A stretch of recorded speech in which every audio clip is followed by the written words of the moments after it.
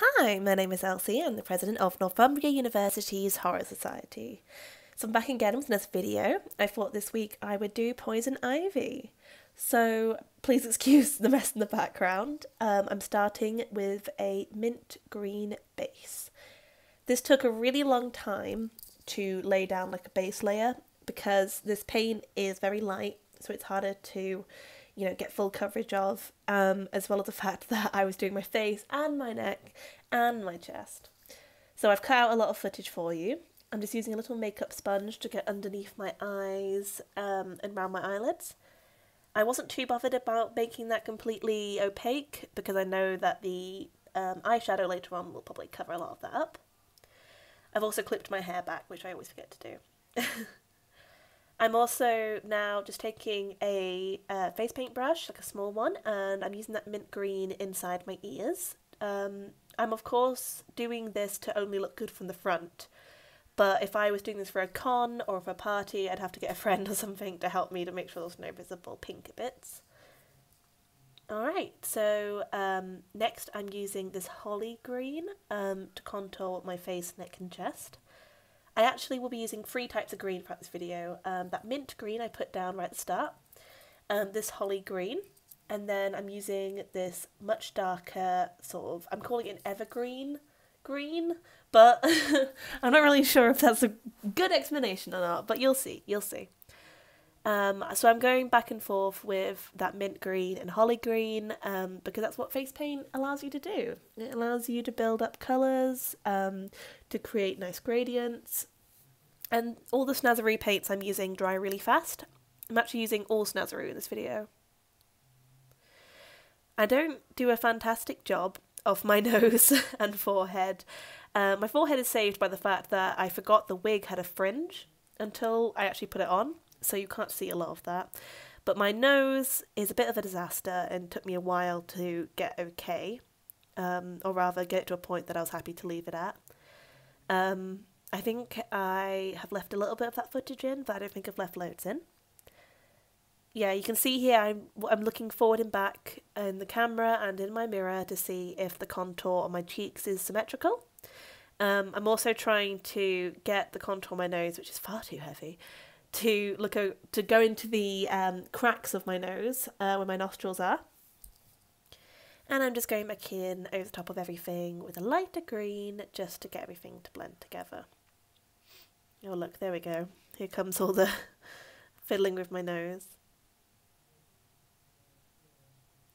So I really enjoyed doing this look because having so many shades of green meant that I could create something that looked very smooth, had nice transitions and depth in it.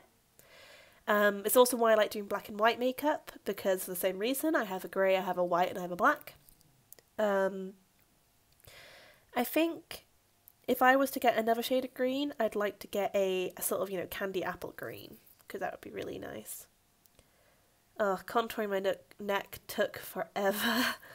So I'm not the most bony person in the world, so a lot of this is guesswork on my part.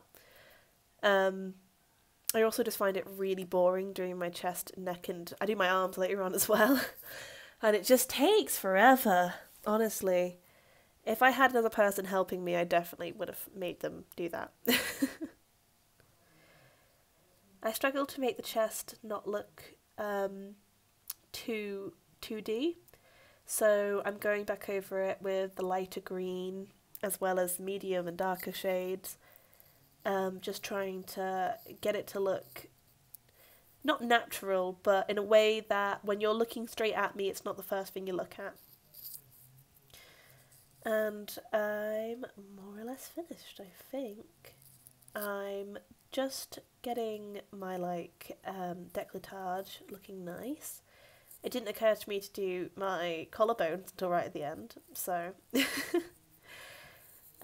next I'm taking a clean sponge again. I use a different sponge for every face paint, and I'm taking that evergreen and I'm putting that just in, very sparingly wherever I want the most depth.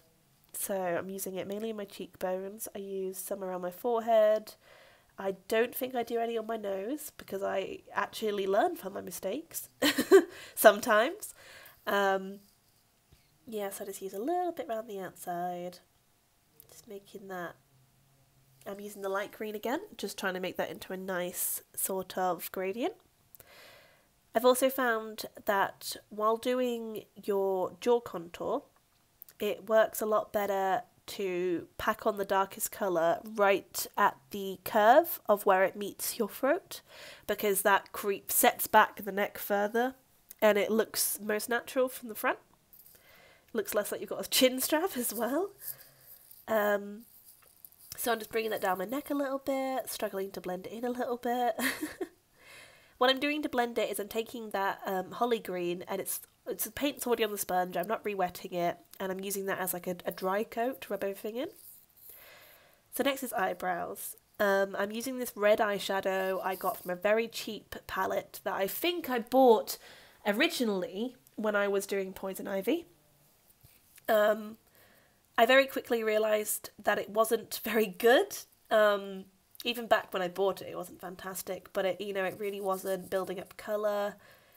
It wasn't very precise.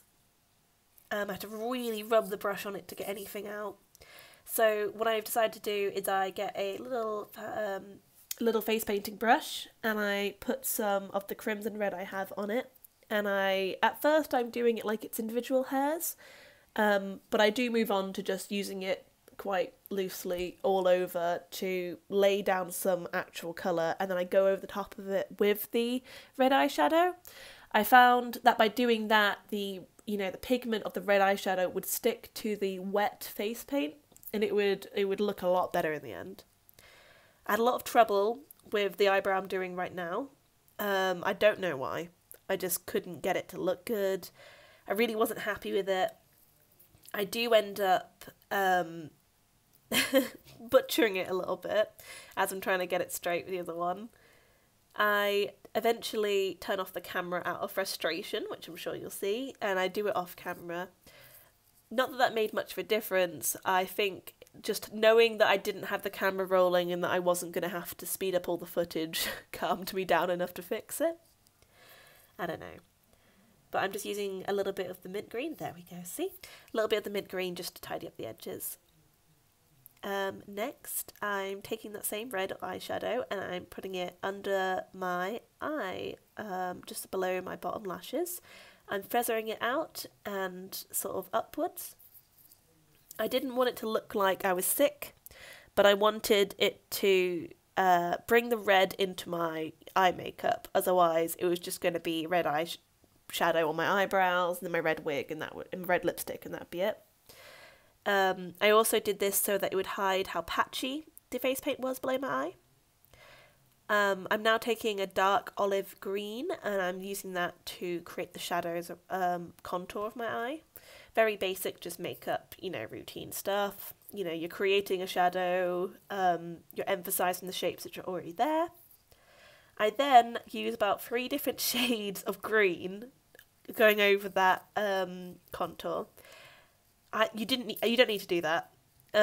I just wasn't really sure how all the colours would act on the face paint, so I made a mess. I try and get that off with a sponge. I packed them all on, and it also gave me a lot of time just to think about what I was going to do on my actual eyelid.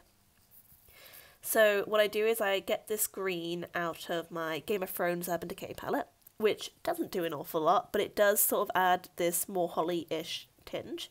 I then take this really bright and sparkly green out of my Urban Decay Moondust palette, and I put that all over my eyelid, and I really like how that looks. It's the right shade of green, it really pops. I think it blends really well with the shade of the shadowing. I wanted to use the eyeshadow again, the red one, to replicate what I did on my lower lash line with the red on the upper lash line, but it just wasn't strong enough. So I took the red lipstick that I was going to put on and I put a little bit on a brush and I used that instead. And it actually worked really well and it wasn't uncomfortable. I think it picks up the amount, pops with enough amount of colour without looking like I'm ill, again, as I said. I apologise if my throat sounds crackly, by the way. It's just not been great recently. Yeah, so I'm just doing my lipstick now. I struggled with this again, but I always struggle with lipstick. I can't really tell you why. I think I struggle with my upper lip most because I don't really have an upper lip, so it's mainly just drawing it on, and I tend to get a bit carried away. I think this one turned out okay. I do end up having to smudge the bridge a little bit just to make it look a little bit more natural. I then just put on some mascara. This mascara I never use, honestly. It looks nice in photographs, but I don't know why, but when I wear this in day to day, I don't think my eyes like it very much, and they always end up streaming with tears. So I thought I was more or less finished here. I wanted to put on false eyelashes, but I couldn't find any glue for them. I promise someday I will wear false eyelashes in one of these videos. So I'm just going around with that mint green on a brush, just fixing everything up. And I decided something was missing. So I went and got the highlighter palette out that I just happened to own. It's a real cheap one. And I tried to use the golds and the shimmery sort of pale colours. I'm not really sure if they come up as highlight on the actual footage or the pictures, but I do think they make that part of my face look brighter. I then take this red blusher I have and just give a little bit of colour to my cheeks. Not too much, but just a little bit to make me look more alive. I take a little bit of the colour off because I made a bit of a mess. And I paint my hands and I put on a wig. Yeah, so that's the final look. I hope you liked it. Yeah, so I will see you guys next week. I'll be doing some more videos. Leave a comment below and tell me what you think, like, and subscribe for more.